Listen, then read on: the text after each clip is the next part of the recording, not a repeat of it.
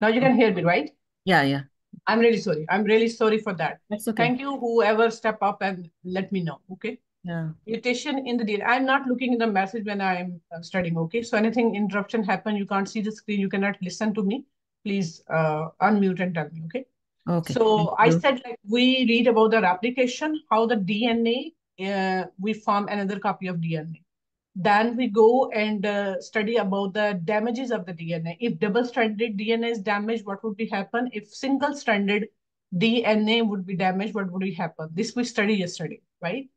Now, today we are going to discuss about the mutation in the DNA. And about the mutation, there's certain type of mutation, right? So now they said in mutation, silent is least problematic, you can say. This is the sequence, right? Degree of change.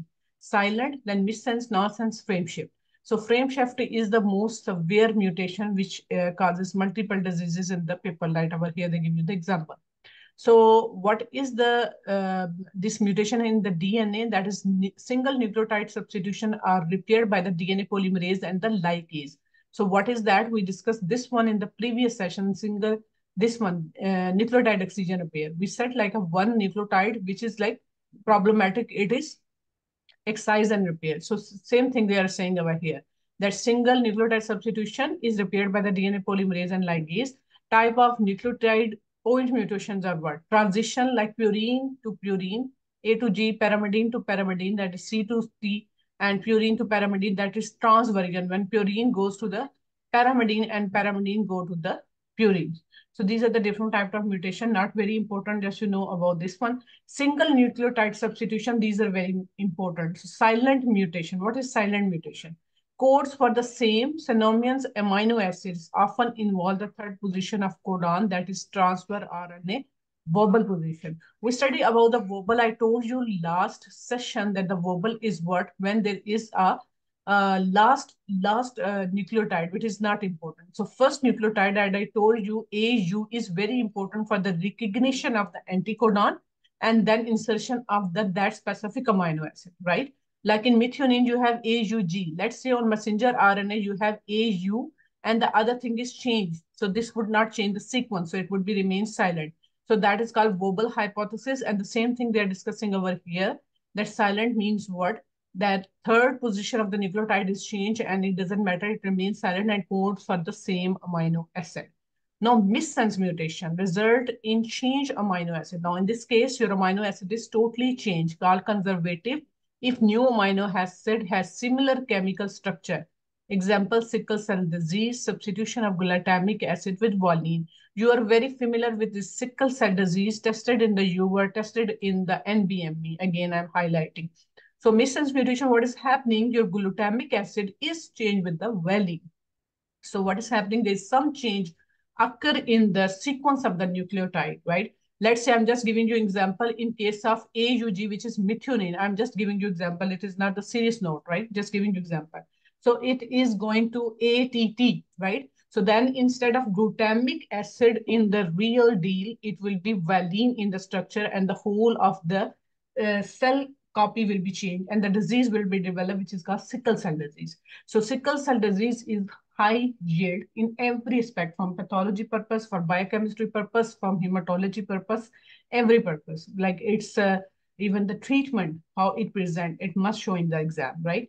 And you should know over here that sickle cell disease is due to which one type of mutation? It is missense mutation, right?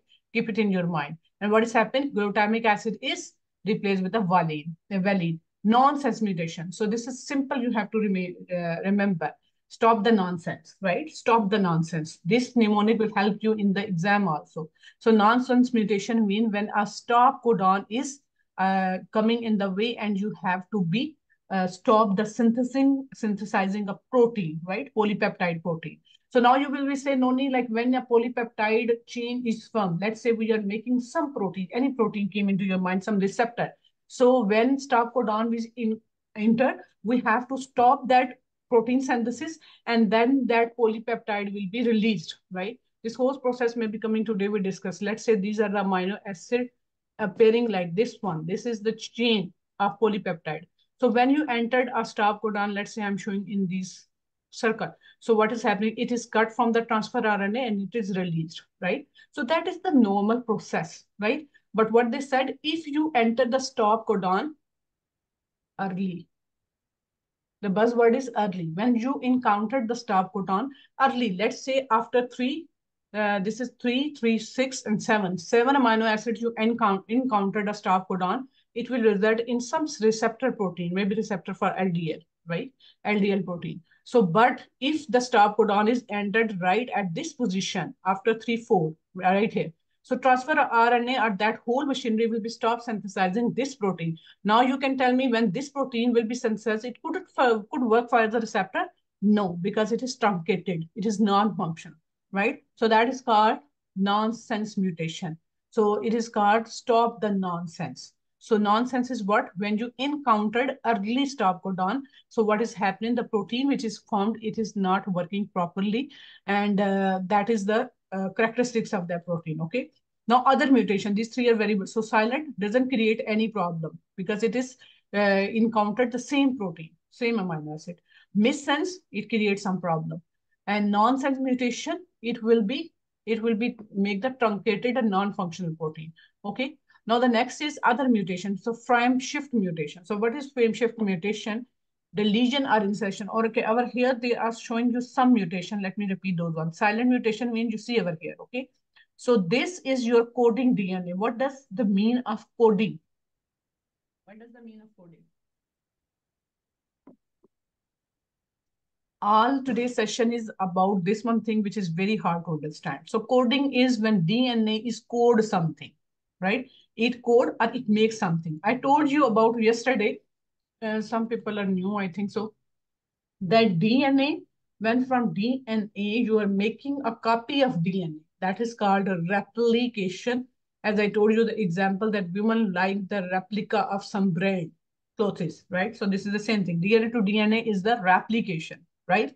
Then when you make a DNA and from that DNA, you form messenger RNA, which is taking message from the cell outside in the cytoplasm. That's why it's called messenger, because it is taking the message of the DNA, right?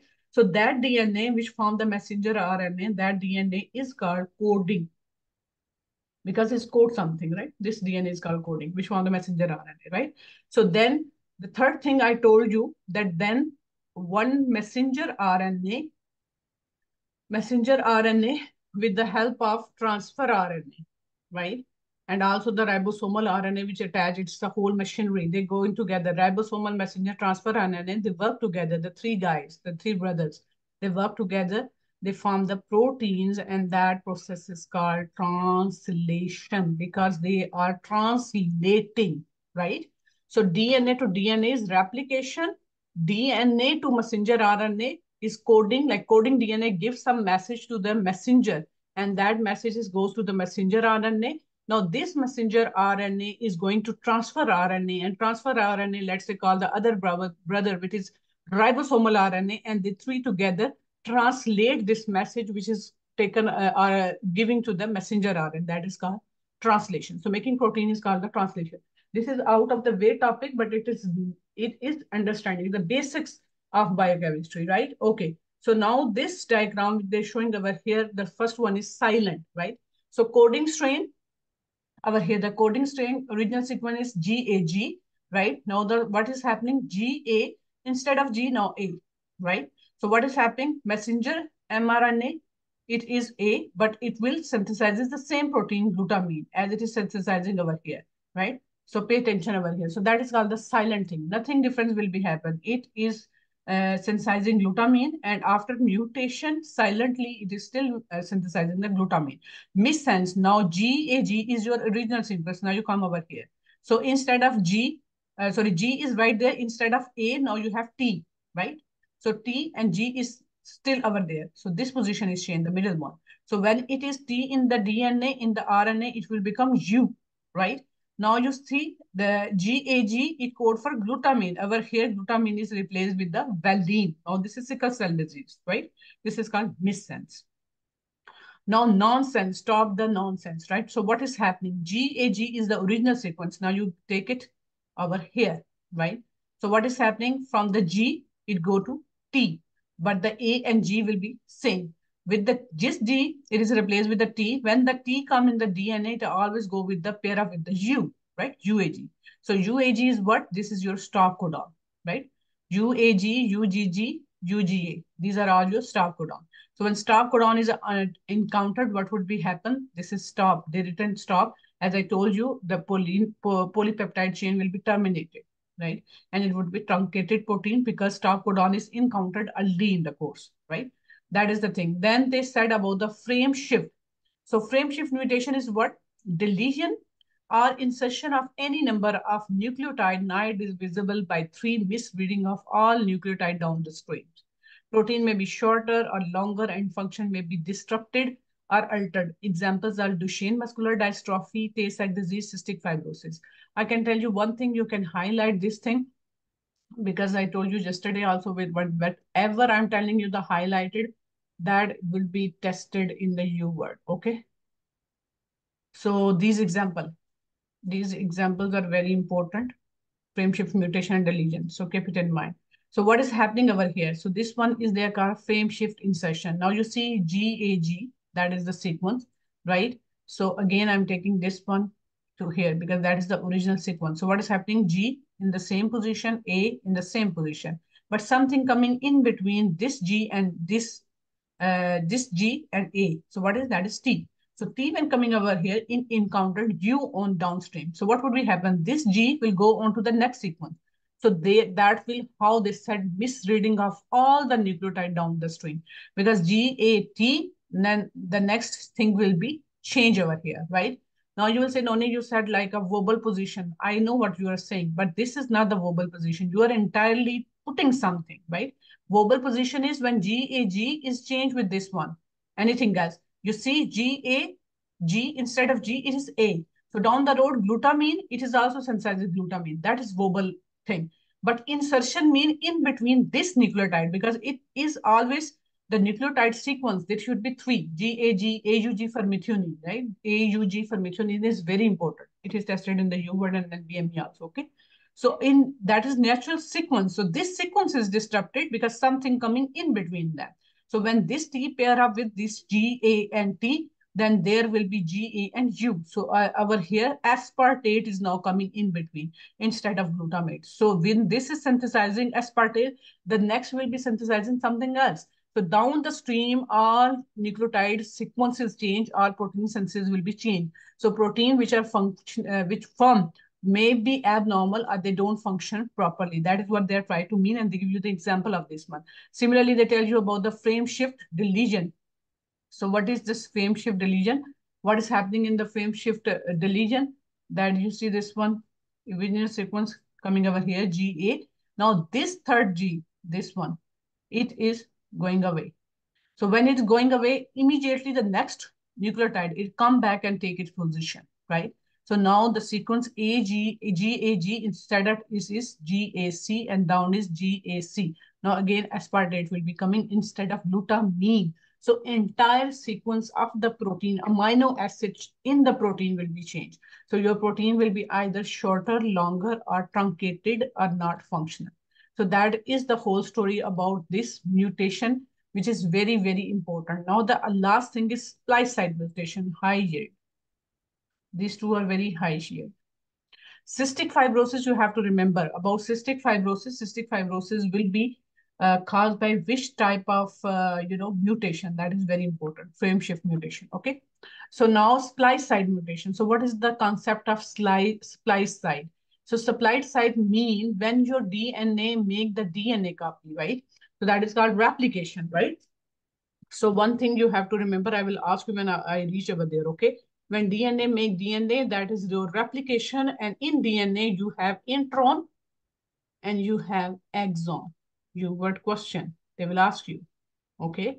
They ask you copy of something and then ask you, does a DNA or the coding DNA have intron, exon, intron only, exon only? So DNA coding have intron and exon both together, right? But when messenger RNA is formed from the DNA, right? So that is your transcription. and that is your replication, this processes. Okay. So in transcription, when coding DNA from the messenger RNA, you have in mature messenger RNA, you have only exon, no intron. Okay. So what is happening when splice site is occurring? Splice site mean that is a process which is coming on the next pages in which we are making the immature heterogeneous copy of the RNA into the mature messenger RNA by removing the intron from the messenger RNA or from moving the introns from the immature messenger RNA. All the introns will be removed and introns stay in the nucleus. Okay, and only messenger RNA which go outside in the cytoplasm to store in the P bodies, that is your mature RNA, and this mature RNA take only exons, no introns, right? So that process by which we are removing the intron from the messenger RNA and only letting the exons in the messenger RNA to exit and take the message to the outside world in the cytoplasm is called splice site process or splicing process, right? So when there is a mutation in this splice siting process, your intron will be retained in the messenger RNA. They is not removed. So what would be happen? Then the messenger RNA who normally don't have introns, when it retain introns, it go outside and form proteins. That proteins function is impaired or altered, right? That what is they're saying over here. Splice site mutation. The process is interrupted. Retained intron in the messenger RNA protein with impaired or altered function because the messenger RNA which get the message from that cell nucleus is now truncated from proteins. So that are truncated are not functioning properly. So examples are very important again, cancers, dementia, epilepsy, some type of beta thalassemia, Gaucher, Marfan syndrome, high yield. You have to make some mnemonic on your site and then ritualize it, like memorize it. Okay. So I will try, if I had some mnemonic, I will share here. Okay. But all the things you have to remember. So that is splice and mutation. This process is coming on the next pages. I will explain it over here. But this one thing, which is like a lac operon is a very high yield. So you go to my channel, which is Mads with Noni Ji. Today, I will, if I remember, I will share the link also. This is not for advertisement.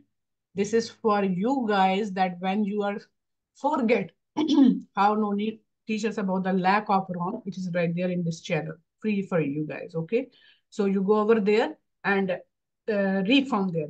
So in that channel, I make small videos, but they are very helpful. Even when I was preparing my step exam, I forget anything, I go and use my videos for myself only, myself also. Okay. So go over there and see this video lack of on over there. I am telling you a briefly over here. If you forget, you go and read that video also, see that video also. Okay. Yeah, somebody see that A, B, C, D. Okay. Share this one, Alex, in the biochemistry group. Okay. Thank you. So lac operon. Lac operon is what? Lac means lactulose, operon will machinery, operate something, right? So what is happening? The E. coli. So E. coli preferred substrate. Like our preferred substrate is what? We use glucose, fatty acids, and proteins, right? This is our favorite product. We use three. Likewise, E. coli love to be having the glucose, right? So E. coli love to utilize the glucose. So what is happening if something happen and the glucose is not available for the E. coli to survive? So naturally, everything have some mechanism. Like us, when glucose is not available, we will start utilizing what fats, right? And when fat is not available, we start utilizing our protein, right? So the in starvation, what is happening? So when you are like under them, like some earthquake, you are like under some roof or something, you are utilizing what? Your fats, your proteins. That's how you survive, right? So this is naturally the mechanism in your body to survive you. So similarly, these tiny organisms, they are very intelligent. So they use their machinery to use other things for their survival. So this is like interesting thing for E. coli that the E. coli use glucose to survive. So, but when E. coli don't have glucose available, it use this machinery to survive. So that is the basic concept. Lactose using operation or operating machine. So classical example of genetic response to the environmental change. Environmental change is what when your environment is changed, right? So glucose genetic response because this genetic machinery is suddenly changed, right? But when glucose is absent and lactose is available, the lack of RON is activated to switch to the lactose metabolism. Mechanism of shift is this one. So what they are trying to say you that this is the classical example, mean this would be must tested in the U world, must tested in the NVM, right? So this is the genetic response. Why? Because genetic machinery is switching to the environmental change. So what is the environmental change? Glucose is survival for E. coli, but when glucose is absent, lactose is available. The E. coli use this machinery to switch to the lactose metabolism. So how this machinery will be switched on, right? So what is happening over here? They said low glucose. So they said glucose inhibited this one, right? So what is happening when the E. coli have a ton of glucose, right? When E. coli live in the environment where is ton of glucose, then this glucose always inhibit this adenyl cyclase enzyme. So what is the function of this adenyl cyclase enzyme? You know, you will learn in all the biochemistry, ATP to cyclic AMP, ATP to cyclic AMP. What is the enzyme? Adenylate cyclase. So when glucose is available for the E. coli, this glucose inhibit this enzyme, adenylate cyclase. So down the road, whatever is happening is not working when glucose is available, right? Now, what they did some mistake over here, they didn't write low glucose. So what you need to do, you have to, if you have the hard copies, you write over here, low glucose, right? And put a positive sign. So then you will be not confused on your hard copy. This said glucose, when it is present, it will inhibit this enzyme. But you on your hard copy, write low glucose, positive sign mean activate this enzyme, adenylate cyclase, right? Now go with me, when glucose is absent, what is happening? So when there is a low glucose, what is happening? This enzyme is active. I'm just writing plus sign. So this adenyl cyclase is active. So what is happening? ATP is converted into cyclic AMP, right? So cyclic AMP basically gives energy. So what is happening? Cyclic AMP then move this cap protein, right? Cap. Cap protein is called what? Catabolic activator protein. So this catabolic activator protein is causes activation. This cyclic AMP causes activation of this cyclic AMP. This cyclic AMP bind to the cap site and uses the transcription. So what does the transcription mean? Telling you again and again, forming the messenger RNA. So messenger RNA will do what? It will make the proteins, right? It will make the proteins. So what is happening when there is low glucose? I am signing low glucose, right? So low glucose causes activation of adenyl cyclase. ATP is converted into cyclic AMP. Cyclic AMP causes activation of cap. The cap go and bind to the transcription site. This is the cap site. So cap go and bind to the cap site. It is showing over here. Cap is going to the cap site. So what we're hoping, when cap is binding to its site, it activates the promoter, right? Promoter proteins, right? So promoter will be activated. So this will be one step. So what is the second step will be happen? So second step is what? That let me read this one. Low glucose, increased adenyl cyclase activity, increased generation of cyclic AMP from ATP, activation of catabolic activating protein, and increased transcription. Now, what is happening to the other side when there is a high lactose? When there is a high lactose. High lactose, it will causes what? Unbind the repressor protein from the repressor or operator site, right? So this was the top one is with the low glucose. The low one they're showing over here, it when there is a high lactose, right? So high lactose does what? High lactose will remove this repressor protein. You see this cap, this is hook. You can say this is a hook on the top of this machinery. This hook should be removed because when we need this operator system to work. Now, what is happening? One point. So when you have low glucose, so one thing will be happen, the cap will be activated. So cap activated and bind to the other side. So I told you when low glucose, what would be increased? The E. coli use, that is your lactose, right? Lactose will be increased. Now you know that there is a low glucose, but the lactose is available for the E. coli to use. So this lactose, which is over here, they said allolactose. This is your all lactose. So these capsules, they go, they remove this repressor protein and bind it over here. So what is happen? This lactose will remove the repressor protein from here and bind it and causes inactivation. So when this is inactivated, what would be happen? The cap bind, repressor removed by this lactulose inducer thing, which is your enzyme, or you can say anything, which remove this hook from this machine, right? So what is happening? This whole machine start working. This whole machine start working. So two things you have necessary to operate this machinery inside your E. coli. So what are those things? The glucose quantity should be low, right? So when glucose quantity is decreasing, it will causes activation of adenylyl cyclase, activation of the cap, and then second thing, lactose should be available. So whenever lactose is available, lactose go and bind to this repressor protein, taking it out and bind it with this one over here inside. And this will remain inactivated. It cannot go bind back on over here in this side. So this whole lac operon machinery will be start working. So you see on this machinery, what you see, there are three types of genes. These are genes are nucleotide, which make to which which have to make some messenger RNA. So this lac Z, lac Y, lac A. They three of these they form the certain proteins. These protein names it is given in that video. I don't recall. There is a permease and one other transferase, but I have explained every single function of that protein. That is from the U word knowledge. Okay, that will be help you all of you. Okay, so those protein will help how they provide energy and utilization of other things for the E. coli. Right. So that is the whole procedure binding to the operator with the cap and then block the transcription. How transcription is blocked? When this repressor protein hooking back, right? So when you see these states, these are very difficult stages. Like what is this? We don't understand, but you have to just click few things in your mind. I like over here, what they said, low glucose. Whenever in the question scenario, they said low glucose, you have to put the cap on its position because whenever there is a low glucose, ATP to cyclic AMP, activation of the cap go to the cap site. So this pink things will be back on, right? Okay.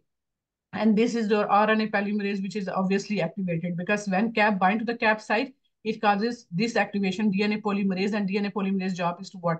Doing all that process, right? LAC genes will be strongly expressed, right?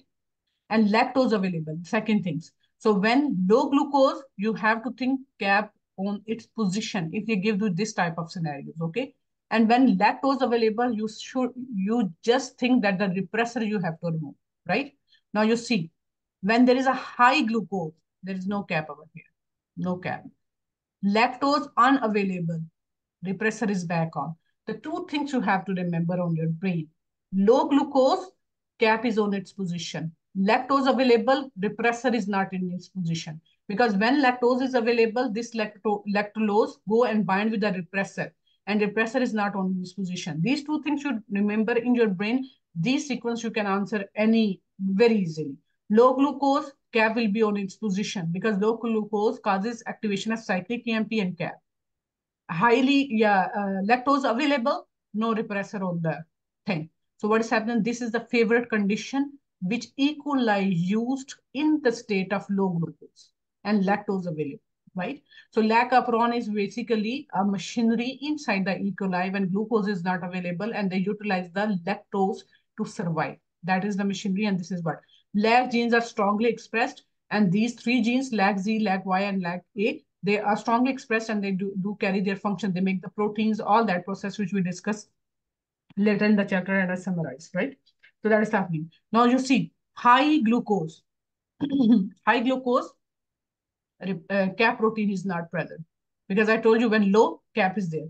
High glucose, no cap. When lactose unavailable, repressor back on its position. So then there is no cap and lag or repressor is on its position. No genes are expressed. Lag genes are not expressed, right? So you see this one and you put your hands on this side. Like this side, you put your hands. When I done with this session, you can answer these questions by yourself. When there is a low glucose, again, I said cap will be on. When there is lactose unavailable, So I said whenever there is no lactose available, then repressor cannot be removed. You see, repressor is back on. And what is happening? Lac genes not expressed, right? Why they are not expressed? Though cap is there, but because of the repressor, this in operator system, this repressor protein is there. So cap is even causing activation of this one, but this repressor block the transcription right over here, right? So this is how. Now the last thing is high glucose. Whenever there is a high glucose, there is no cap. But they said lactose is available, so repressor is not there. But in this case, what is happening? You are a very low basal expression because repressor is not there and cap is not there. So you don't have much expression, like genes are not very much working. So what you need to do for favor me, watch that video, do it again, putting your hands over here and answer this question, and might be I ask tomorrow in the session. Okay, this is lac operon is very important. So again, lac operon is what? Lac operon is the machinery which is E. coli used to survive when glucose is not available. Okay. Okay, functional organization of a eukaryotic gene. That is very, very important, right? So that is your basically all coming pages. So again, you see, they tell you about the replication, the previous pages, right? We study about the replication, we study about the mutation, repairs, and everything, right? This is in between a topic, right? Now they tell you about transcription, the next page. How DNA coding strand you form messenger RNA, and what is the job of the messenger RNA, right? So once you understand this sequence, and this is the same thing they give you like this way, which is called organization, how the gene are organized in the cells, right? So first of all, number one is DNA coding strain, right? So DNA coding strain is what I told you, the DNA from which you are making the messenger RNA copy, that is your coding strain, right? So then from the DNA, when you are making the messenger RNA, that process is called transcription because you are transcribe something, right? So when DNA coding strain, you form that, you do the transcription, you make the pre-messenger RNA, right? So this number one is your coding strain. Sorry, let me delete the comment. Yeah. So transcription, you are making pre-messenger RNA. So this one is mad. This is your coding strand, I will explain. Then the transcription strand right over here, and you are making pre-messenger RNA over here. This number two is your pre-messenger RNA. How? Organizingly, they are present in the eukaryote, and then splicing, which I explain you. What is splicing? You are removing the intron from the messenger RNA. When pre-messenger RNA splicing is happening, you form the mature messenger RNA, this one. And when mature messenger RNA is formed, it goes into the cytoplasm, storing the P bodies and future translation. So what is the process of translation? That is when messenger RNA goes to the transfer RNA and combining with the ribosomal RNA, translate that message which is coming into the messenger RNA and form the proteins right over here. The four, they are showing the protein. So what is happening? So we generally explain you over here. So what is happening in the DNA strain, right? You know the DNA strain, there is a nucleotide copies and all that. I told you there's a one string and then you are doing the replication. That all DNA sequence they are telling. So in DNA, that strain, you have enhancer, which enhance the transcription, promoter, which promote the transcription. These are basically region on the DNA. Then there is a 5' untranslated region, right? Untranslated region, which is not translate, right? Then there is an open reading frame, because this reading frame, you are basically make the messenger RNA. It's the reading frame, right? Then 3' untranslated region, and you have the silencer. This is how the copy of the DNA is in your body, in our body, right? Everyone. Now they explain you about the coding, right? Coding DNA is what? 5'. This box is your enhancer as silencer. These are the proteins. They simply tell you definition of what are these proteins. They promote. They even silence, they can promote, depending upon the situation. Promoters are very important. Promoters are often tested in the U word. So there are two promoter, what is cat box and tata box. Cat box and tata box. Memorize it by heart. Okay. So in the U word, there is a question that how much base pair their location is. So cat box is 75 base pair location and tata box is 25 base pair location. This is again a U word question. You will see in the U word also.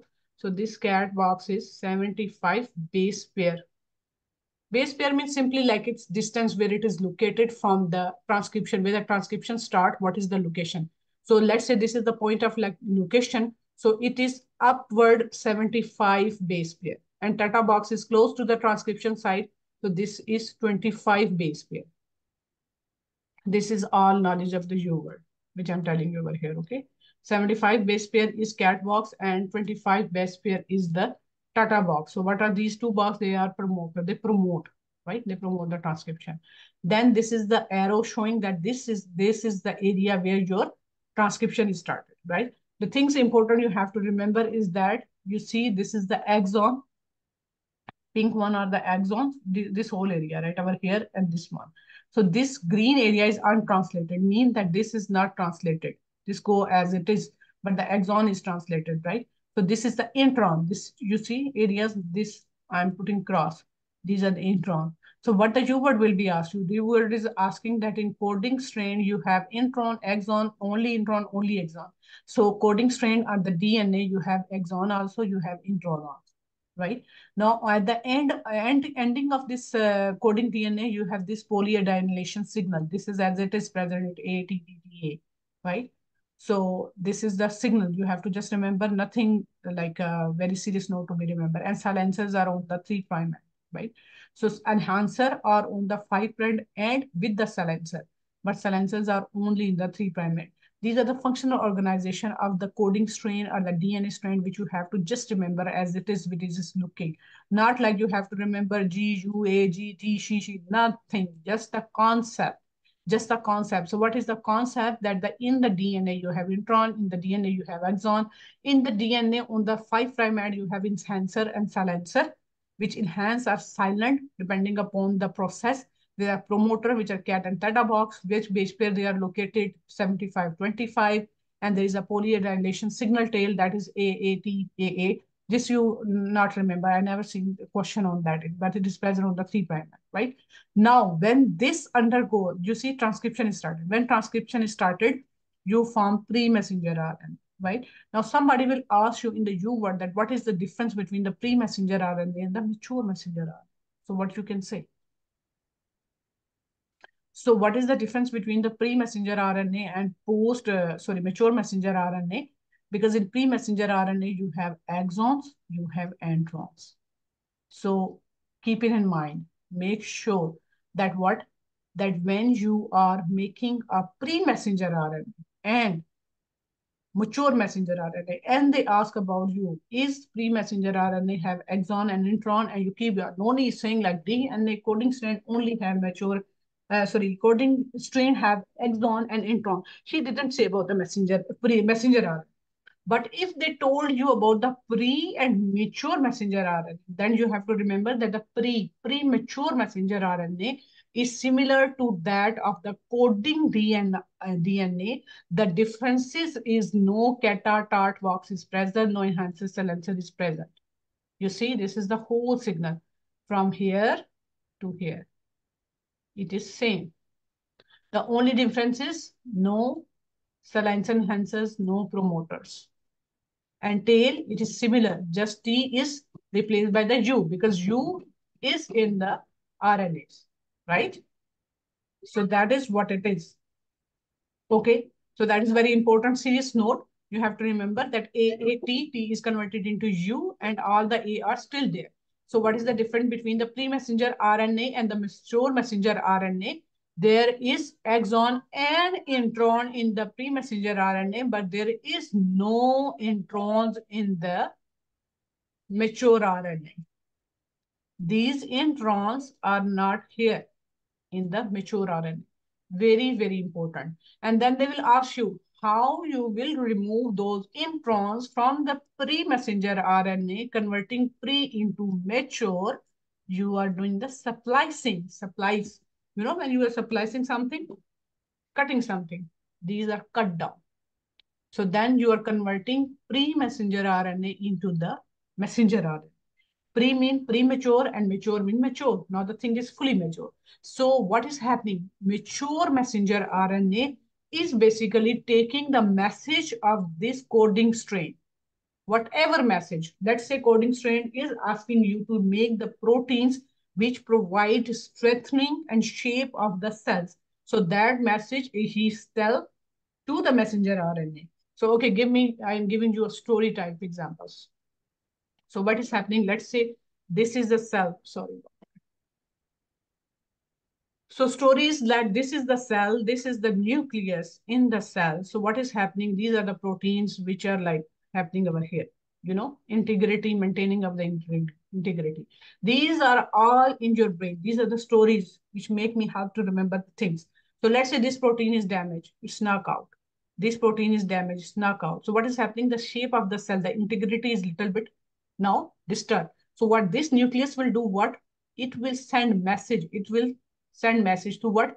Messenger RNA. So this messenger RNA take message, come into the cytoplasm. Then in the cytoplasm, transfer RNA and ribosomal RNA, tRNA and ribosomal RNA, along with this is ribosomal small r, and messenger RNA. They together, they work together, like they talk to each other and say, we need some proteins to maintain the shape of this cell back again. So what they said, DNA send this copy to this messenger RNA. It go into the cytoplasm, combining with the two brothers, and they make the proteins. So this protein come back over here, and the shape of the cell is maintained. Like again, these proteins are formed, and this cell is working, right? So normally, when the cells are disturbed, they are destroyed. Apoptosis is happening.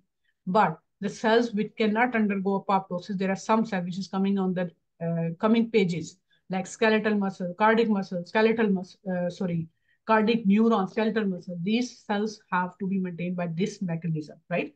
So pre-messenger RNA cannot be translated into protein. Pre-messenger RNA should undergo to the splicing mechanism, splice out these introns to form the mature messenger RNA.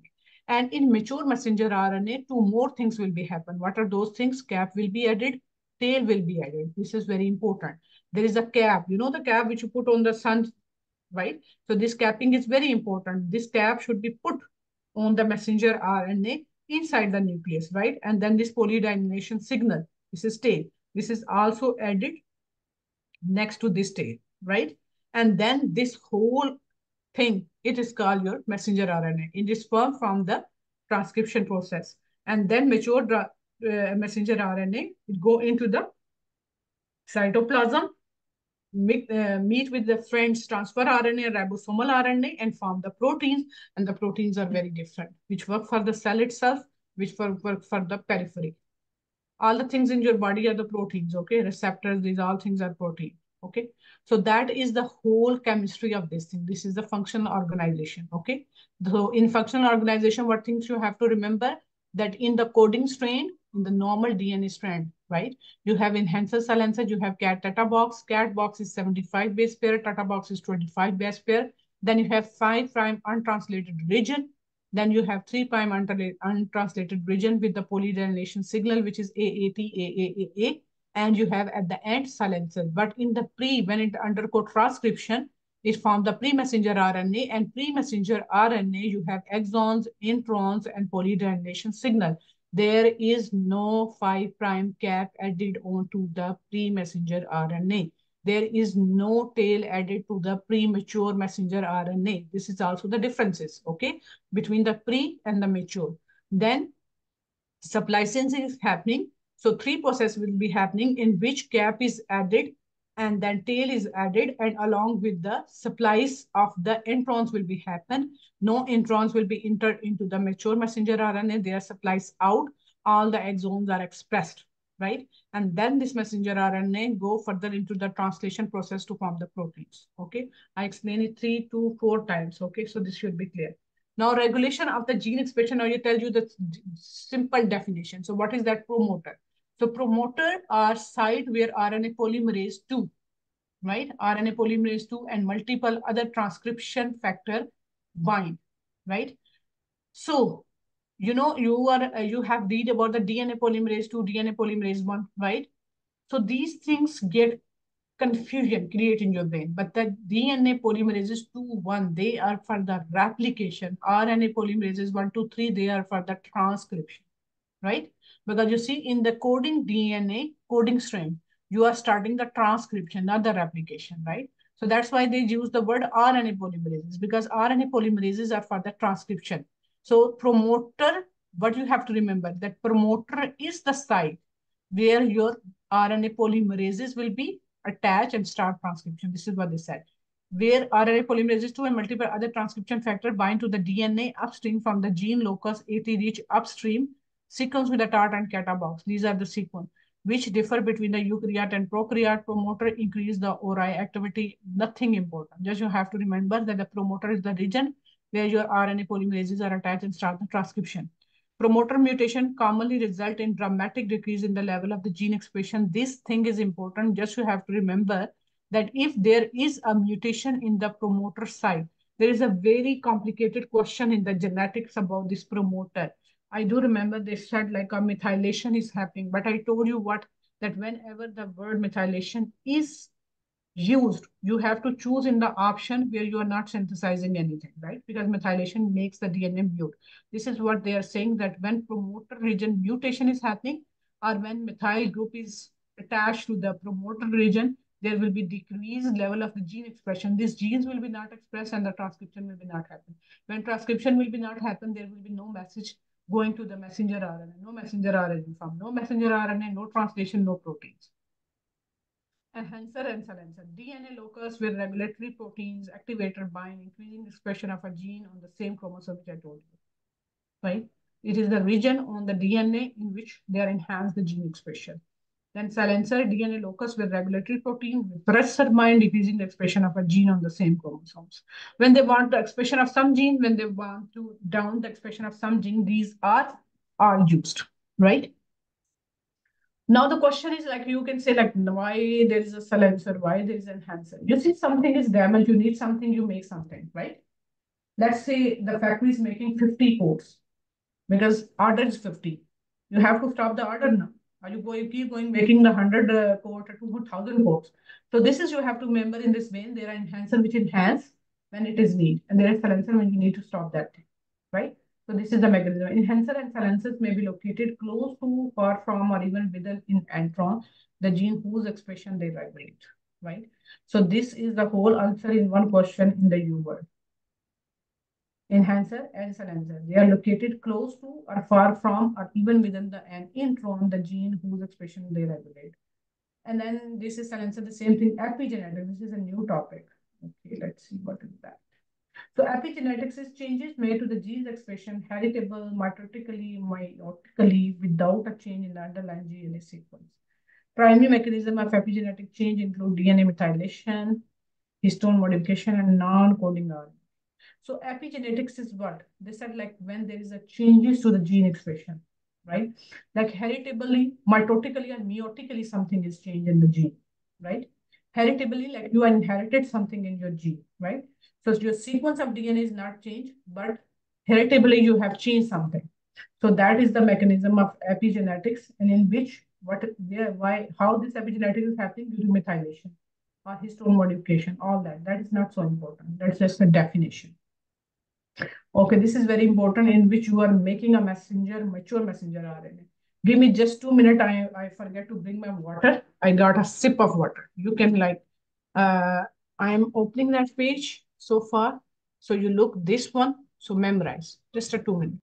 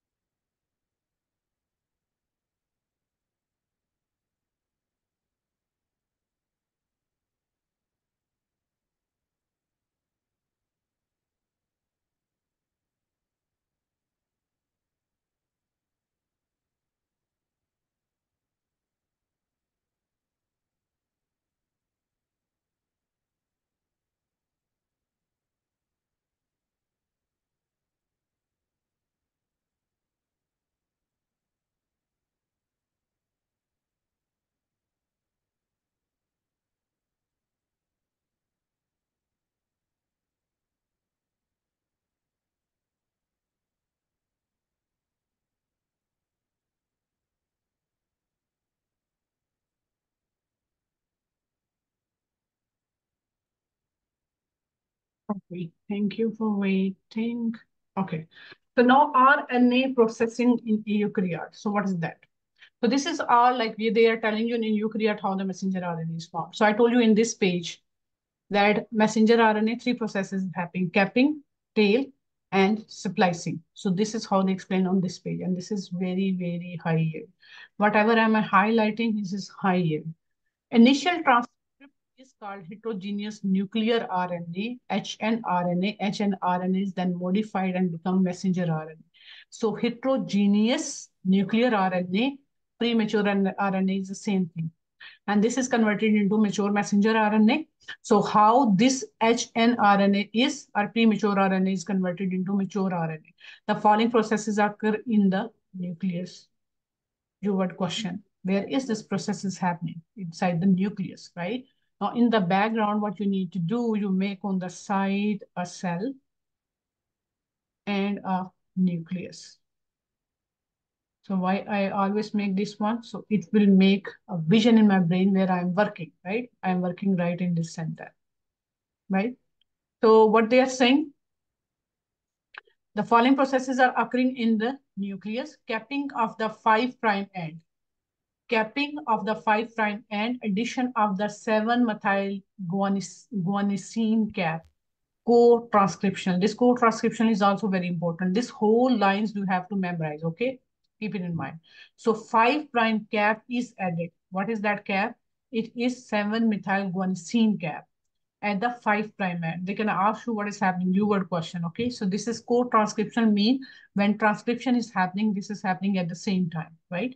So 7-methyl guanosine cap is added onto the 5' end. Then polyadenylation of 3' end. So over here, 3' end, you are adding 200 amino acid poly A tail post transcription. So when your methyl cap is adding, then after the transcription is done, post-transcriptionally, you add a tail that is at the 3' end. What is that tail? To have 200 amino acid. Just let me know. I will tell you there is an enzyme acting over here. Maybe they have give over here. I don't recall. But I have write every additional note from the U word and I will share. So polyadenylation signal is what? At the 3' end, you are adding 200 amino acid and making a poly T, right? And the third thing, now you capped, you tailed. And now the third thing, splicing out of the introns post-transcription. So this process, tailing and removing of the introns, is post-transcriptional. Capped, tailed, and spliced transcript is called the mature messenger RNA, right? Which I told you on the next page, right? This all process is happening right over here at this the nucleus site. So what is happening in the nucleus? Heterogeneous nuclear RNA is formed, which is premature RNA. Premature RNA is converted into mature RNA. Each process is happening in the nucleus. What is the process? You're putting a cap, which is the cap that is 7-methyl guanosine cap, where it is put at the 5' end. When it is happening co-transcriptionally. What is tail? It is polyadenylation signal. What is made up of 200 amino acids, where it ended, where it is added at the 3' end, and it is happening post-transcriptionally. Then the splicing is occur. What is splicing? You splice out the introns from the heterogeneous copy of the RNA, and only exons will be expressed in the messenger RNA. This splicing now cap, tailed, and spliced transcript is called the mature messenger RNA. So now your messenger RNA is formed inside the nucleus, right?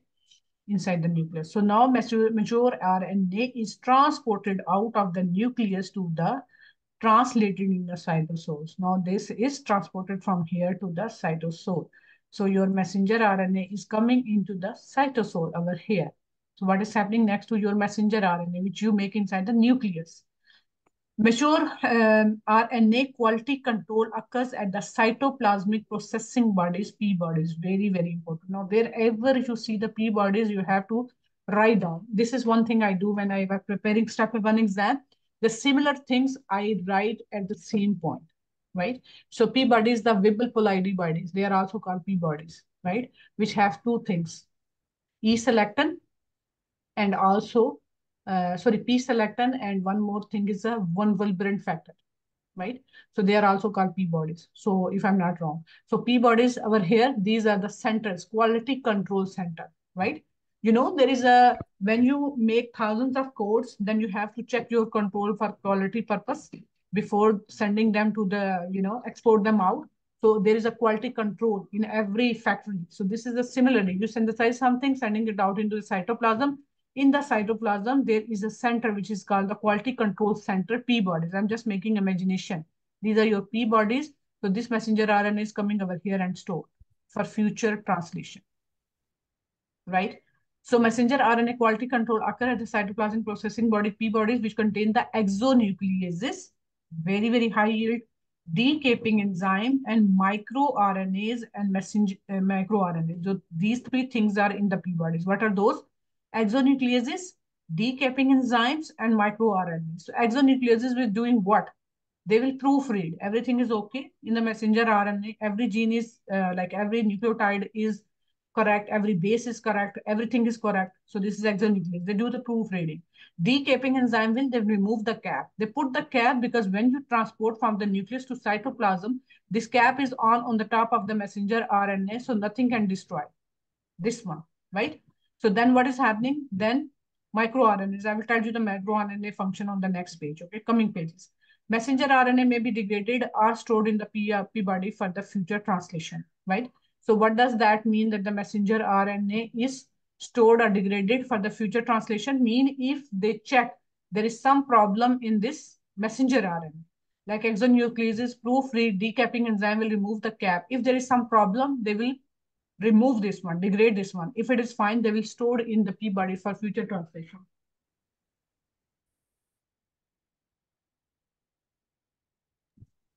Okay. Poly A polymerase that does require a template. Yeah. So this is the enzyme, poly A polymerase. So poly A polymerase is the enzyme. Just on a side note, you have to remember. So that is adding your tail, this one, right? And this addition of the tail don't need a template. Like, the coding DNA, it requires for transcription to make a messenger RNA, right? You cannot make messenger RNA as it is. You need some template. So this signal, which is adding over here, it don't need any template. It's just adding as it by this enzyme. AAU, polyadenylation signal, mutation in polyadenylation signal, early degradation prior to translation. So you see, this is very important. The importance is what? You need to ask any question? No? If you ask, you can unmute yourself, okay? Sorry. So polyadenylation signal mutation in these signals lead to the early degradation prior to translation. So these signals, it should be right over there, right? Before the translation is happening, right? So if it is not there, that messenger RNA will go degradation. So it is basically cap and tail, it protect the messenger RNA, right?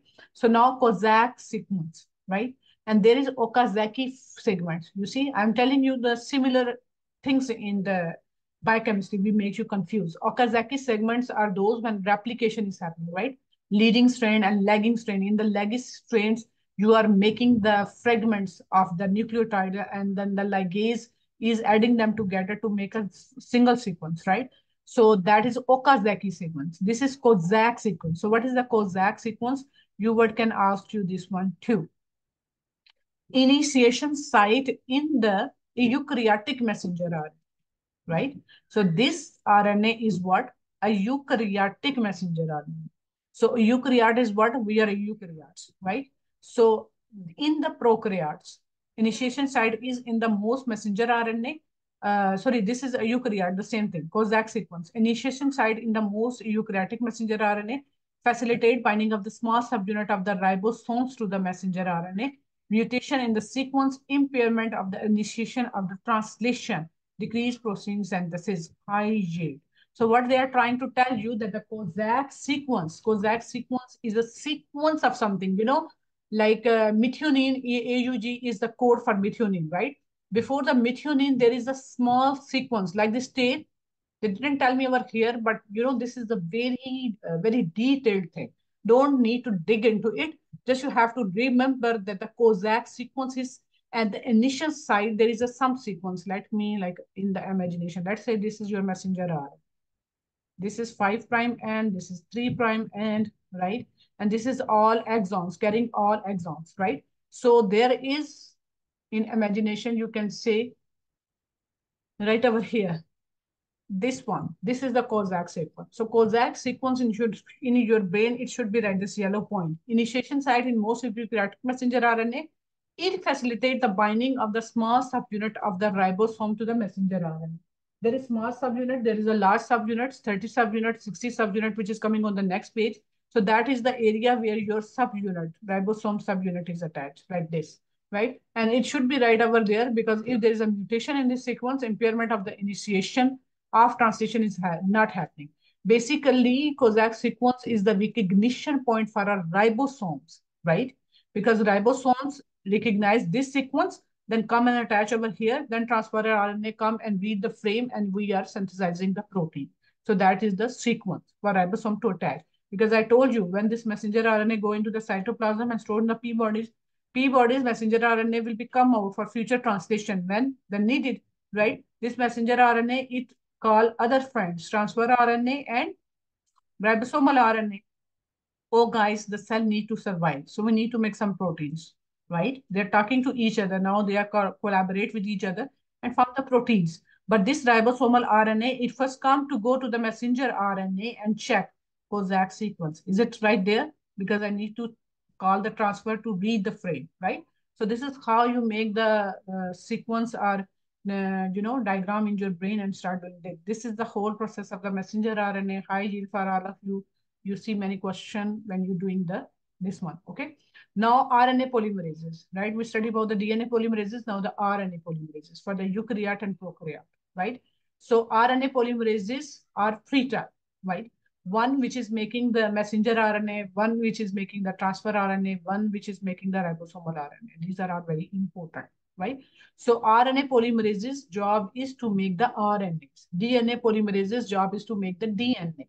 DNA polymerases in replication, RNA polymerases in transcription, right? Transcription mean they're making the messenger RNA, transfer RNA, ribosomal RNA, right?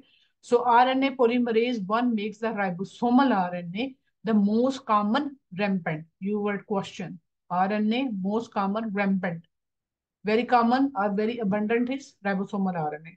Present in the nucleolus, you would question. They will ask you a question in which they show you the diagram in which they will mark different areas and ask you which is the area where your RNA is located, nucleolus. Okay, RNA is located in nucleolus. So what is nucleolus? Some know and some don't know. So this is your cell. Inside the cell, you have nucleus, which is your chromatin material, chromosomes, and everything is located. Inside the nucleolus, there is a small structure, this one. It is called nucleolus, right? So nucleolus contain what? Ribosomal RNA. You what question they will ask you, okay? Then RNA1 makes the ribosomal RNA, RNA2, RNA polymerase 2 make the messenger RNA. How you can remember? So I can simply tell you if you forget. So 2 make the which one form? So as I told you, RNAs are making, RNA polymerases make messenger RNA, ribosomal RNA, transfer RNA. Importance are these three you have to remember, right?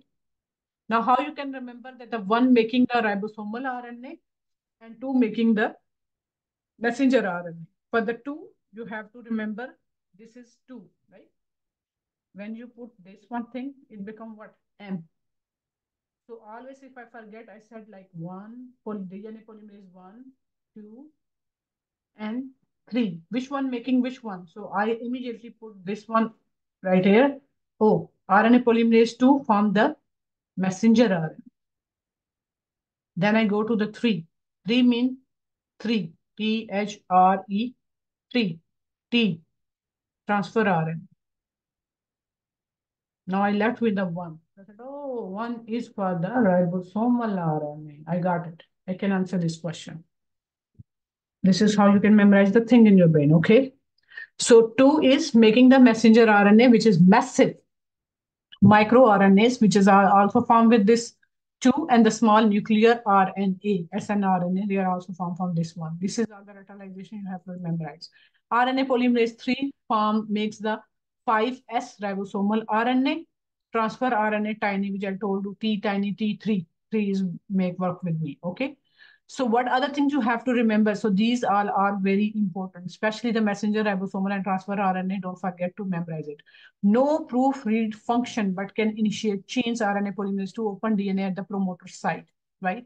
So which I told you over here in the previous page, when you are making this transcription site, right? Now the RNA polymerase, right, open at the promoter site over here. If you would ask you which side the RNA polymerase is acting, at the promoter, at the enhancer, or silencer, promoter side, not the enhancer, silencer, okay? So keep it in mind. You are now starting the transcription, okay? So no proofreading, very important, high yield, right? Why? Because in replication, you see there is a proofreading function. DNA polymerase is 2, 3, 2 and 1. They also do the job of the exonuclease function. Over here, there is a no proofreading function, right? So no messenger RNA is formed, but it is not proofreading. Why? Because in the quality control center, you have exonucleases. We done this job. P bodies. They done this job, proofreading. Okay. So that is the point. So 1, 2, and 3 are numbered in the same order, and their products are used in the protein synthesis, ribosomal RNA, messenger RNA, and then transfer RNA.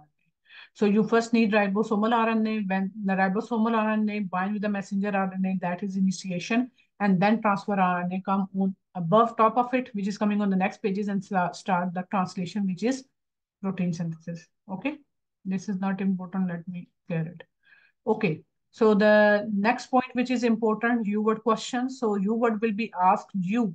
Alpha amatinin found in the amanitin phalloides, which is a death cap mushroom.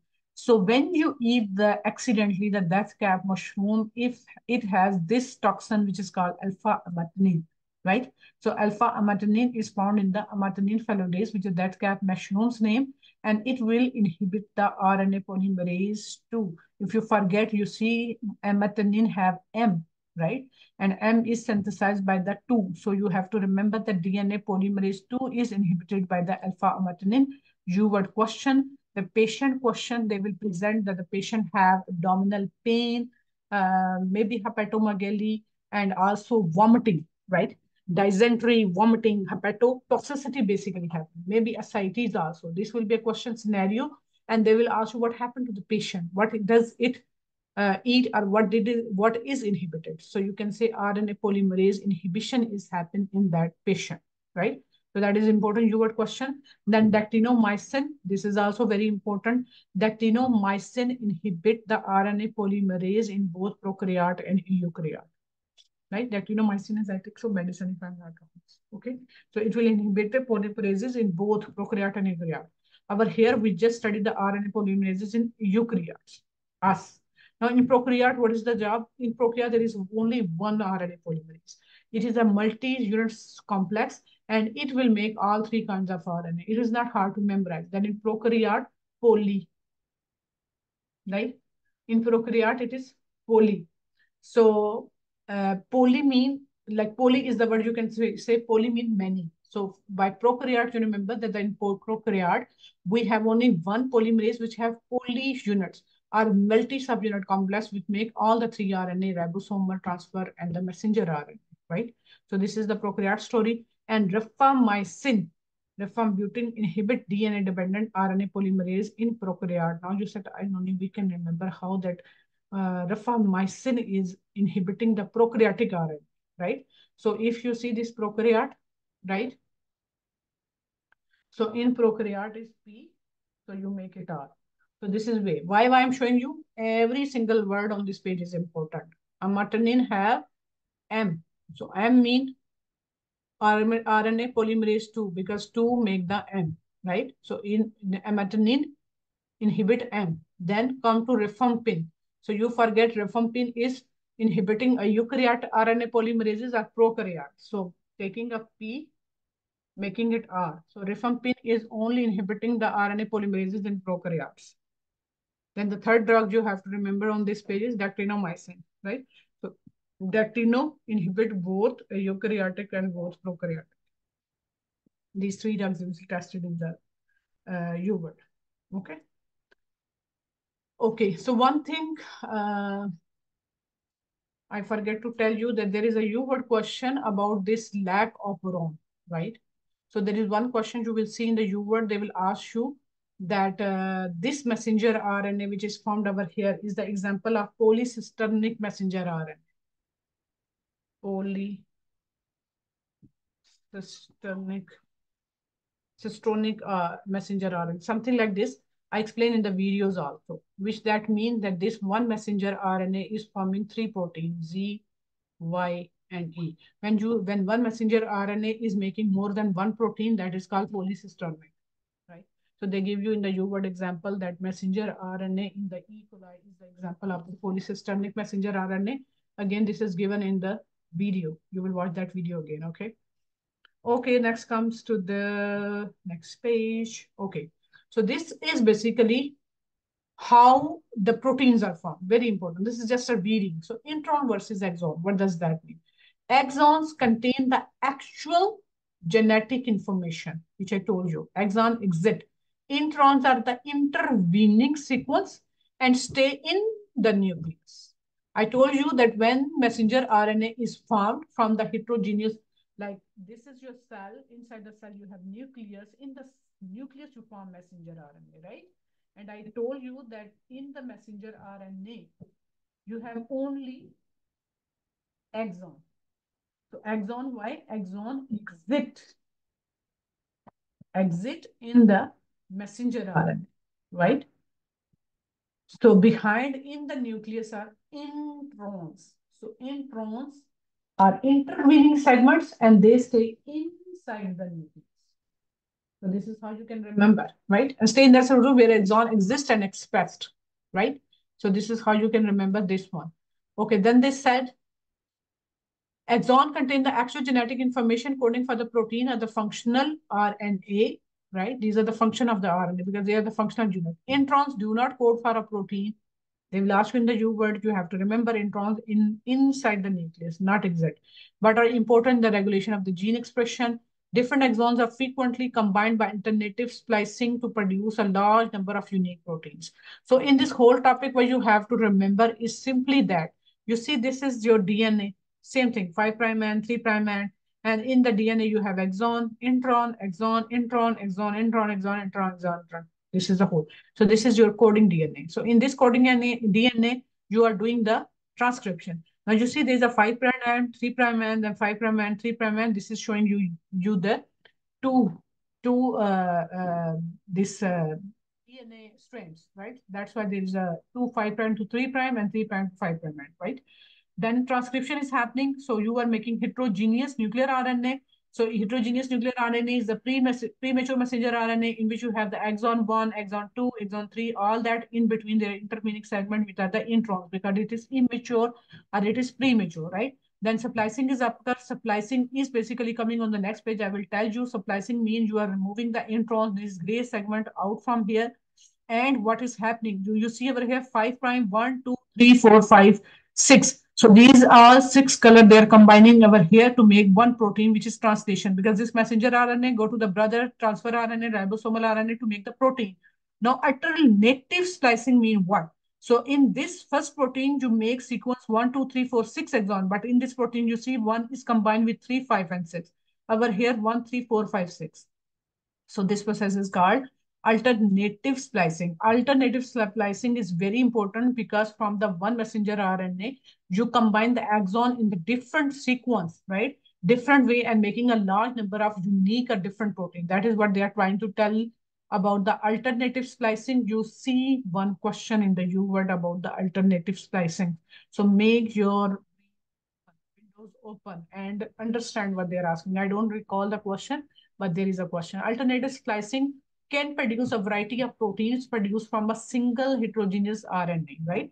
One heterogeneous RNA, splicing is occurred, and you are making different proteins, right? Heterogeneous RNA sequence, for example, transmembrane versus secreted immunoglobulin, tropomyosin variants in the muscle, dopamine receptor in brain, host defenses. No need to remember all this. They are not very important. But just you have to remember is what? That in one heterogeneous RNA, you are making a lot, ton of the proteins which performing different function. Maybe this is the transmembrane protein. This is the immunoglobulin. This is the receptor, right? But they are coming from the only one heterogeneous RNA, right? Okay, so that is the story about the alternative splicing. Okay, going to the next. Let me remove this. Oh, okay. So next is splicing of free messenger RNA. Now they come to the actual topic. So what is the splicing messenger RNA? This is also very important, high yield topic. Okay, so you can mark it. Um, Let me highlight this one.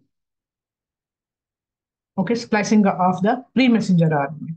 So what is happening? Part of the process by which precursor messenger RNA, pre-messenger RNA is transferred into a mature messenger RNA. Again, so I told you there the heterogeneous or the premature messenger RNA is converted into mature messenger RNA by three processes on your tips. One, cap. Two, tail. Three, splice. So this third thing they are explaining over here, splicing. So they say when you are converting precursor of the messenger RNA or premature RNA to the mature RNA, splicing is occurring. Introns typically begins with the GU and with the AG. So these are your introns. You see, this is the exon, colored one. Now they magnify it. So they said your intron is starting with the GU. This is very important. This is not alternatively because why these things are important because they put questions and show you these diagrams. And they said, oh, this is coding strand. Oh, this is what? Mani was saying something. This is something we know. So what is that? You have to remember that GU and at AG, that means they're showing you the intron segment in between the two exons. So this is for the recognition of you guys. Nothing is unimportant in the biochemistry, okay? So introns are started, begins with the GU and end with the AG. Alternation in the SNRNP assembly can cause clinical disease. For example, in spinal muscular atrophy, SNRNP assembly is affected. So what is SNRNP? These are small nuclear ribonucleoproteins, right? So this SNRNP are basically proteins. So what is the job of these proteins? These are the proteins, right over here you see big balls, green color.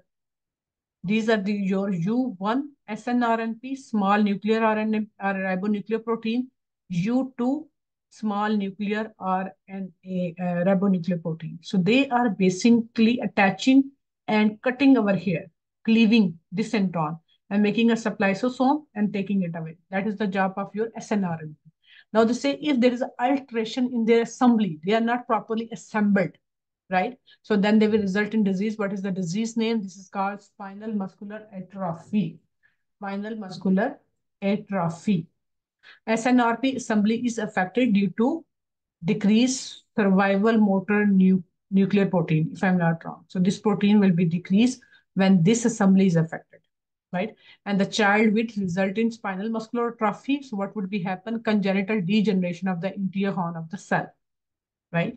So you know what is happening if you have degeneration of the interior horn of the cells? There is lower motor problem, right? Lower motor problem, symmetric weakness, hypotonia, floppy baby syndrome. So floppy baby syndrome. So you know there's a polio, right? So polio is caused by the polio virus, right? And polio virus also causes degeneration of the interior horns of the spinal cord, right? And floppy baby syndrome, hypertonia, symmetric muscle weakness in spinal muscular atrophy, the presentation is same as like a polio virus, right? But the differentiation is polio is caused by the polio virus. And in this spinal muscular atrophy, you have the problem with the small nuclear ribonucleoprotein assembly. They are not assembled. They are not going into their proper place to cut down the introns. And introns are basically expressed or whatsoever the problem with this protein alteration result in the spinal muscular atrophy syndrome in the children. And the children will look like a hypotonic or floppy baby syndrome. SNRNPs are the snRNA bound to proteins. So these two are the protein. SNRNPs are the snRNA bound to proteins. For example, Smith protein to form a spliceosome that cleave pre-messenger RNA, right? So what is these protein function? They basically cleave the messenger RNA, pre-messenger RNA to remove the introns. anti-U1 snRNP antibody. So what is, so up to here you have to what remember that in the precursor messenger RNA or premature RNA, you have 5' and exons, and in between the exons you have the introns. So in the introns, first introns are started with the GU and ending in the AG end, right? So then you have snRNP proteins. So these are called small nuclear ribonucleoproteins. Small nuclear ribonucleoproteins, they are very important. They bound to some snRNA protein, and their job is to remove the introns to make a spliceosome and cleaving the introns at the start and the end point, right? Now, if this snRNP assembly is affected, you will result in the congenital degeneration of the this anterior horn cells or anterior horns of the spinal cords, and you will result in a disease which is called spinal muscular atrophy or floppy baby syndrome, right? The second thing what they told you about, that is anti-U1 SNRP antibodies. So these are your SNRP antibodies. Now they're not talking about their assembly, like they're not going into their proper position. Now they're talking about the antibodies, like autoimmune diseases. You form some antibodies against these SNRP proteins. These proteins are very important because these proteins work is what they remove the introns from the precursor messenger RNA to form it to the mature messenger RNA. If these introns are not removed, your mature messenger RNA is not formed, and down the road you cannot make the proteins, right? So what is they are saying? If there is antibodies against these U1 SNRNP and U2 SNRP or U1 SNRP or anywhere antibodies are attached to them, then you are associated with the SLE, mixed connective tissue disorder, or other rheumatic disease. This line is also very important. Today, whatever I teach you, every single line is very important. That's why I repeated it again and again and again, right? So what is happening over here? The pink one. Primary transcript combined with the small nucleoproteins and other proteins to form the spliceosome, right? So what is happening? U1 SNRP coming over here, U2 SNRP coming over here, right? This is the branch point. This is the 5' splice site. This is the 3' splice site. Now they are saying what? Cleavage at the 5' splice site. So first cleavage is right over here. This is the 5' splice site right over here. First cleavage is happening, lariat shaped looped intermediate is generated. First split is over here, and this is lariat shaped loop is generated. Then they said what? Next is cleavage at the 3' splice site. Lariat is released to precisely remove the introns and join two exons. So what is happening? There is a phosphate group over here, right? You see this phosphate group, it will go and combine with this A, this UG, and combine with this A. Not remember all these details, just you have to remember they will ask you where the first cleavage is happening. First cleavage is happening at the 5' supplying end, and the next cleavage is happening at the 3' supplied site. Lariat shape intermediate spliceosome is formed and it is released, making the two exons, they are united again with each other with which thing? Phosphate group, a phosphate bond. They can ask you which bond? Phosphate bond. That is you have to remember. So this is your mature RNA. Mature RNA, exons are expressed. Okay. Okay. Coming to the next page. So this is the transfer RNA, very important. So I think so this is whole story you understand. What is heterogeneous and mature messenger RNA? Now transfer RNA, this is also very important. Now what are they telling? First it tells you about the structure of this transfer RNA. In the U word, they will tell you something that there is a structure which is having 90 plus nucleotide or 70 plus nucleotide, and you are like wondering like what is that structure which is having nucleotide? It must be a coding string. If they tell you some structure having 70, 90 plus nucleotide along with they use this word, clover leaf. So that means they are talking about the transfer RNA. They sometimes don't use the word transfer RNA. They use the things to describe something. You know that the step one is the steps. One step, they describe some disease. Second step, you reach to the diagnosis. And third step, they ask you the question, right? Okay, so in the question, in the U word, they will tell you something about like a 90 nucleotide, clover leaf structures, and then you have to immediately click in your mind, they're talking about the transfer RNA. One thing, remember that the messenger RNA have the codon, right? Because it is coming from the coding DNA. Coding DNA, transcription, precursor messenger RNA, mature messenger RNA. So mature messenger RNA have the codon or the message from the coding DNA, right? But anticodon, when they use the word, second hint, They are talking about the transfer RNA because the anticodon is on the transfer RNA. Anti mean codon on the transfer RNA. Right over here, AUG is the codon. And against this codon is anticodon. Okay. So what is happening over here? So 90 nucleotide secondary structure cover leaf form anticodon and is opposite to the 3' end. So this is your 3' end. Opposite to this 3' end, you have the anticodon segment, right? So and is opposite to 3, what I said, anticodon and is opposite to 3' amino acyl end. The same thing. This is amino acyl end and opposite to this one is the anticodon. All transfer RNA, both the eukaryote and prokaryote have CCA. This is very important. See, transfer RNA both in prokaryote and the eukaryote are the same. Have CCA. Don't forget that over here, I tell you RNA polymerases which make the RNA transfer RNA messenger RNA. Now they are not talking about the RNA polymerases. Over here, they are talking about the transfer RNA, a brother, right? I told you there are three brothers, messenger RNA, transfer RNA, ribosomal RNA. Now they're talking about the transfer RNA brother. So this brother have both in the eukaryote and prokaryote have CCA, which is can carry amino acids, which end at the 3' end. These are general information you have to remember because this is very important. They can ask you that the amino acid come and attach to which side of the transfer RNA. Can carry amino acid over here, CCA, because you read or you synthesize the protein from 5' end to the 3' end. So you read this one by 5' CCA 3', right? So that's why 3 CCA at the 3' end along with the high percentage of chemically modified bases. Leave it, just you have to remember that at the 3' end you have CCA code, which is can carry amino acid. The amino acid is covalently bound to the 3' end of the transfer RNA. This can you ask that a hydrogen bond is attached? No, it is covalently bound. Amino acid is really covalently bound to the 3' end of the transfer RNA. Can carry amino acid, the same thing. So transfer RNA basically having three arms. There is one, this arm, this is called attachment arm right over here. It can carry the amino acid, the 3' end. Then it will having the T arm. T arm is called tethering. Tethering. So in T arm, you have this C, mu, T sequence, and this is for the attachment of the ribosomes. Then there is a D arm. D arm is for the attachment of the amino acid transfer RNA synthetase. And then there is the anticodon loop or anticodon, which is opposite to the 3' end, right? So what is the structure? Repeating again, 75 to 90 nucleotide structure, clover leaf structures. The anticodon loop is on the opposite of the 3' end. So transfer RNA, which is a clover leaf structure, have three arms. There is the attachment site, which is called, first is the attachment site.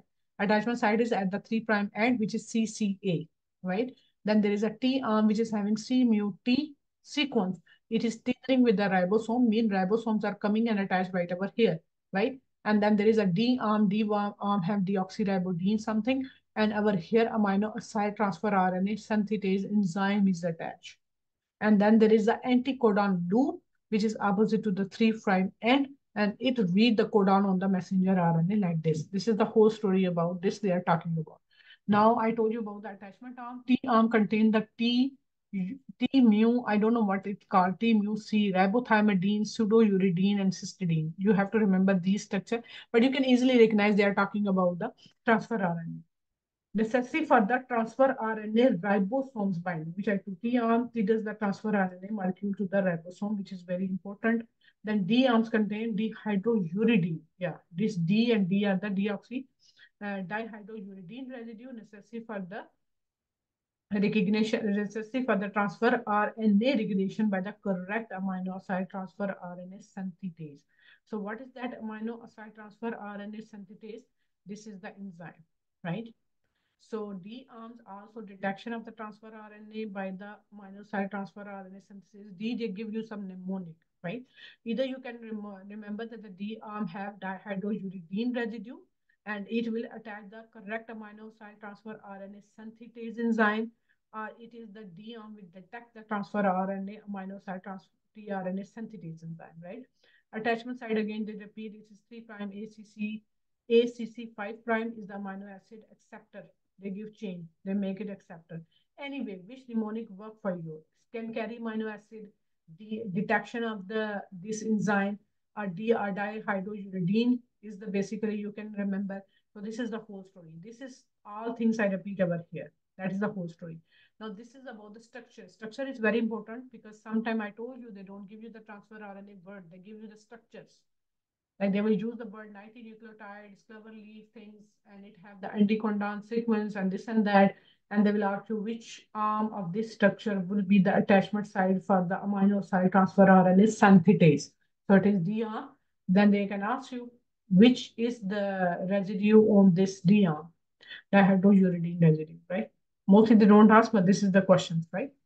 Mostly they will ask you about this one, which area or which site of the transfer RNA will attach the amino acid incoming chain that is attached at the 3' end can carry amino acid. Okay. Now, what is the charging? Something should attach with this transfer RNA to make this RNA charge. Charge means now it's ready to perform its function. It is sitting alone, like let's say the transfer RNA is sitting alone in the cytoplasm, no job, nothing, right? Messenger RNA is sitting in the P bodies, nothing. Ribosome is attached to the endoplasmic reticulum or wandering around in the streets. So when some message is coming to the messenger RNA come outside the P body. Oh guys, let's go. We need to make something. We necessary to do some job, make some protein. So these three structures, three brothers get activated to make some proteins, right? So how they will get activated? Charge. First, this transfer RNA have to be charged. So how it is charged? Amino acyl transfer RNA synthetase uses ATP, one unique enzyme per respective amino acid, and binding of the charge transfer RNA to the codon are responsible for the accuracy of amino acid selection. So what is that? Amino acyl transfer RNA synthetase matches an amino acids to the transfer RNA by scrutinizing the amino acid before and after it binds to the transfer RNA. So what they are saying over here, that this enzyme, amino acyl transfer RNA synthetase, it get the ATP, converted AMP and PPI, getting the energy and get attached to this one. But what is the property of this enzyme? This amino acid transfer RNA, you can make a picture in your brain. There are thousands enzymes inside this transfer RNA enzyme. Not the thousand, you can say whatever the quantity of the amino acid, right? I think it's 120 amino acid, I don't recall. So one of these enzyme is specific for one amino acid. Let's say I'm just giving you the example of methionine, right? Methionine is an amino acid, right? So this amino acid transfer RNA synthetase have typically job for attachment of the methionine, right? So what it will do? It will scrutinizing the amino acid. Like it take the methionine and make sure when it utilize the energy and attach over here, it makes sure that the amino acid which come on this acceptor side should be methionine. So this amino acid transfer RNA is responsible for the accurate amino acid recognition, selection, and putting onto the same codon. So that is what they are saying, repeating again. Amino acid transfer RNA synthetase uses ATP, one unique enzyme per respective amino acid, and binding of the charge transfer RNA to the codon. You charge it, right? Because it gives some power to this one. Now to the codon are responsible for the accuracy of amino acid selection. Amino acid tRNA synthetase matches an amino acid to the transfer RNA by synchronizing the amino acid before and after it binds to the transfer RNA. Like it makes sure that the correct amino acid is added. If an incorrect amino acid is attached at this point, the bond is hydrolyzed. Let's say this transfer RNA synthetase, it, it said that this anticodon should be recognized the methionine codon over here. But instead of methionine, it add another amino acid glutamine. So what will happen? The bond will be hydrolyzed, right? Wrong amino acid is attached. A mischarged transfer RNA reads the usual codon but insert the wrong amino acid. Means that if this is the methionine, but over here aspartate is attached, but over here the anticodon is for methionine. So what is happening? Usual codon reads, but insert the wrong amino acid because wrong thing is wrong amino acid transfer is RNA is attached. Let's say this amino acid transfer RNA synthetase, it instead of charging methionine, it is for aspartate, right? Aspartate. Over here, the codon is for aspartate, but the attachment is methionine. So this is how they call wrong amino acid is inserted and the charge transfer RNA is wrongly charged. So what you need to remember over here on this page is that transfer RNA synthetase is particular for the particular amino acid, right? Can you repeat the point? this point, last point which you said. What?